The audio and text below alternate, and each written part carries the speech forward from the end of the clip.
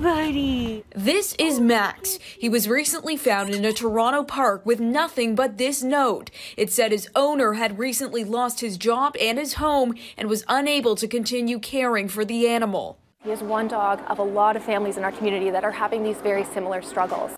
Pretzel. Following a spike in pets adopted during the pandemic, animal rights advocates say many are now abandoning their four-legged friends as they continue to deal with increasing financial pressures. There's a lot of stories out there about animals being abandoned in parks. We know that Rouge River Park is seeing quite a lot more pet abandonments, and including of animals who simply cannot survive long outside, like rabbits.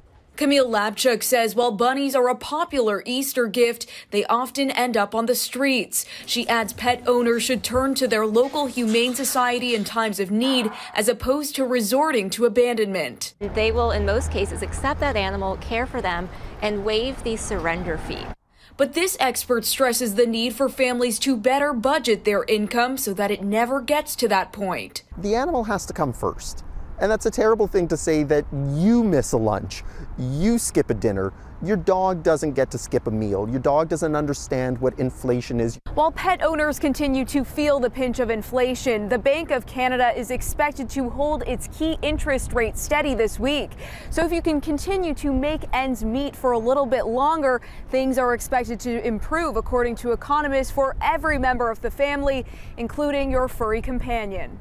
2023 might just be slow, but I don't think it's going to be bad. And I think things will bounce back in 2024. As for pets like Max, staff at the Humane Society are working hard to find him a forever home. Brittany Rosen, Global News, Toronto.